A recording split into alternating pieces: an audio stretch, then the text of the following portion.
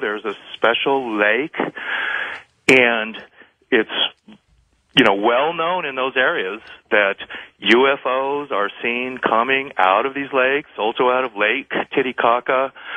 So you have also apparently, and it seems to be around Lake Titicaca, which is, and that is a giant, huge lake that is half in Bolivia, half in Peru. Mm-hmm. So, like Mount Shasta, you have this idea of hollowed out mountains in the Andes. They are these UFO bases. Some of them also come out of lakes and things like that. The idea there is, and I talk about this in Technology of the Gods and whatnot, my book on Vimana aircraft of ancient Indian Atlantis, that in ancient times, we're talking excess of 10,000 years ago, there was a civilization much like we have today, not a consumer society, the way ours is right now with all these different commercials and different brands of products and things like that. But they had electricity. They had high-tech stuff. They were even beyond what we have, moving giant stones and stuff like that. At some point, because of these, and this is the theory here, because of these cataclysms of the earth, sometimes the earth is destroyed by water, by fire, by ice. This is what the Mayans and Aztecs and Olmecs said. And during these cataclysms of the earth, pole shifts, whatever, I mean, it's devastating. Oceans spill out of their basins and giant tidal waves wash over continents. Every volcano in the world erupts. Giant earthquakes, happen on a worldwide scale. Mm-hmm. At this time, what can happen is the earth, falls back into a Stone Age. But there was high-tech stuff. A little bit like New Guinea. If you've ever gone to New Guinea, that is one weird place. I mean, it's kind of like some caveman Neanderthal society. People are running around with stone axes. There's a head-hunting society. But yet, in certain, capital cities there, Qantas jets land. It's very high-tech, modern world at the airport. But, the rest of New Guinea is living in the Stone Age. So it could be a similar thing here with Mount Shasta and Atlantis, where you have pockets of high technology. They have electricity, hydroelectric plants and stuff, just like we have today.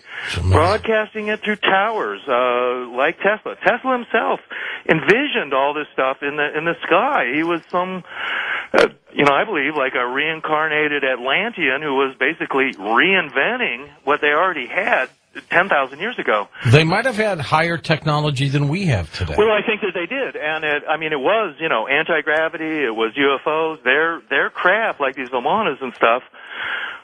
Some of them did have wings and whatnot, but some of them could, hover like, say, a UFO.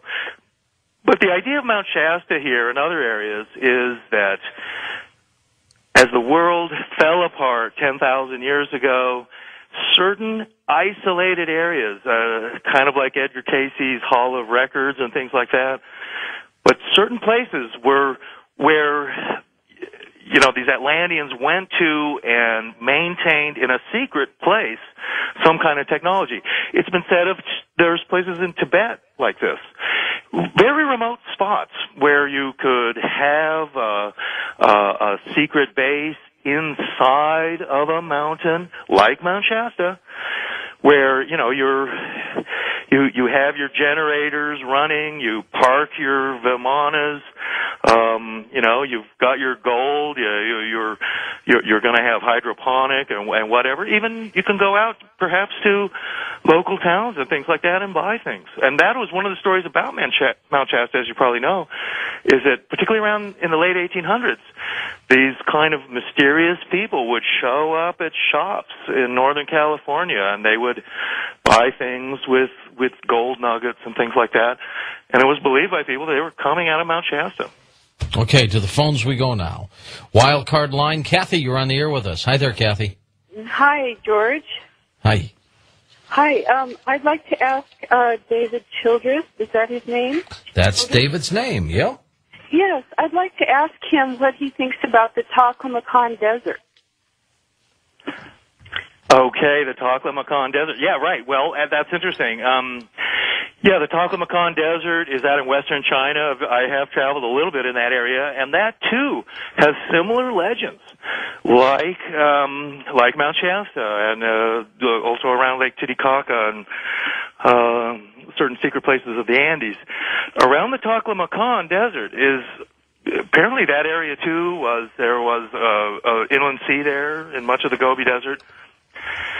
They often say that the Shambhala, this also kind of Mount Shasta type area, but rather in Central Asia, is there, a secret place of the masters.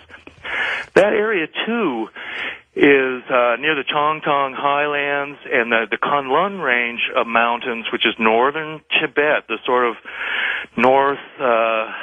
west part of the Tibetan Plateau, which is a big mountain range right there. In ancient Chinese beliefs, that area was the land known as Si Wang Mu, and that's where the immortals lived. And in fact, Lao Tzu, the famous Chinese philosopher who wrote the Tao Te Ching, he and Confucius are the two most important philosophers in ancient China. He was leaving China through the Great Wall in western China, and then a guard noticed who he was, because he was a famous person in China at that time. It was about 500 BC. And he persuaded Lao Tzu to write down the Tao Te Ching, which is, in my mind, one of the greatest books ever written, very simple book of the Tao.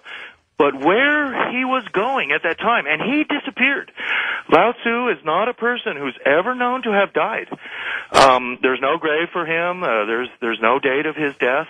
He was on his way out into western China, and this was beyond the Great Wall. Once you went out towards the Taklamakan Desert and the Kunlun ranges, you were out in total wilderness. But this area of China was where they believed the immortals lived. The goddess Kuan Yin, who also known as Si Wang Mu, they lived in this area, and allegedly there's a mountain in this area too, like Mount Shasta, that's this hollowed out mountain, and these so-called masters. Shangri-La. Shangri-La, like Shangri-La, exactly. Or Shambhala. Shangri-La is a fictional account from an American novel, but he's basing that on the Tibetan legend of Shambhala. Okay, well, I understand the Chinese are trying to find it and to destroy it, just like the Hebrews. Well, that may well be the case. I mean, if you've ever traveled in Tibet in that area, and I have, huge, vast areas. I mean, there are not roads there either. It's very isolated, and certainly, yeah, the Chinese military does, more or less control that area. But it's a huge, vast area. I mean, imagine if Wyoming and Montana and Idaho didn't have any roads in it, I mean, or like one road that went across it, kind of that whole area. That's kind of what it's like out there. That said, the Chinese would probably like to find these places and probably make some effort. But like Mount Shasta, like in the Andes, other places like this, these Atlanteans or whoever they are who are in these, hollowed out mountains or something, they have technology to repel, I think, the Chinese, and kind of like cloaking devices or something like that.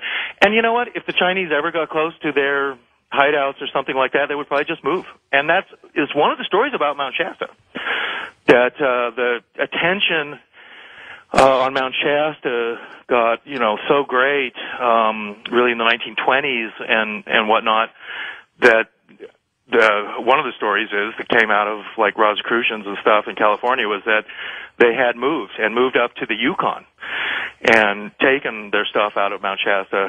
However, I would say, there's still a lot of UFO activity around Mount Shasta, so, it seems like Mount Shasta is an active area.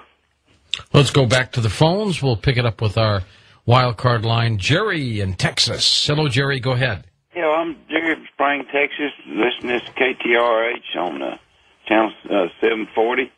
I want to ask David a question there. I think David's his name. Is that correct? Yes, sir. Yeah, David, those statues that's on Easter Island, nobody's ever figured out how they got them, how they quartered them, and whatever happened to the people, and then they found out that there wasn't just little bitty short statues